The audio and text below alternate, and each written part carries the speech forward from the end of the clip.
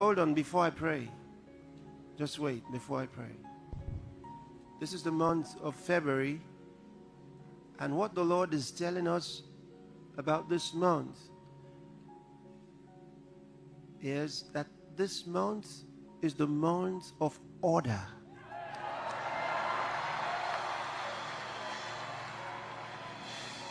And God wants you to bring order into your life. Bring order into your life. Rearrange your priorities. Put Him first, because He is putting you first. Put Him first.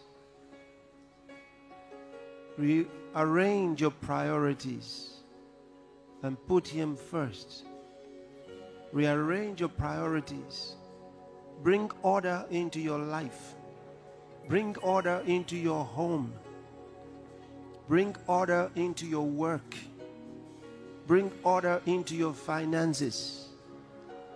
The Lord will guide you with His wisdom. In the same way, God is saying to His ministers to bring order into the church and ministry. Bring order. Put the right things in their right places. And if you use this month to set things in order, things that are wanting, if you will set them in order with this month, the rest of the year will fall into place as God has chosen for you. It is the month of order. So the rest of today is the 6th. The rest of the month is given to you to bring order into your life through the power of the Holy Spirit. And in the next few days, we're going to be learning more about the different things that you will need to consider to bring order into your life.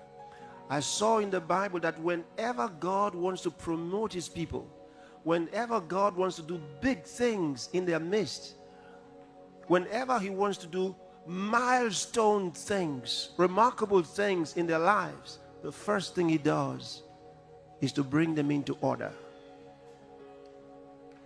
Order comes first. And then you see things that are bigger than your dreams. You will find yourself in places you never dreamed to be.